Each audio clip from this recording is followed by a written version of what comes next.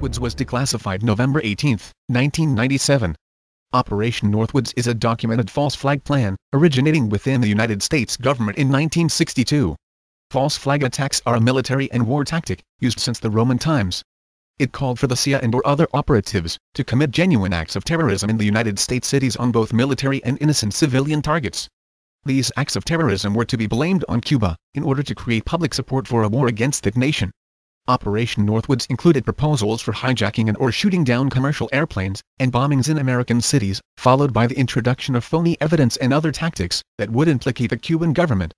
Other successful false flag missions were the Great Fire of Rome, the USS Maine, the Manchurian Incident, the Lusitania, the Reichstag Fire, the Gleiwitz Invasion, Pearl Harbor, the Gulf of Tonkin, and September 11th. We are anonymous.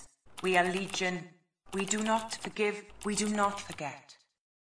Expect us.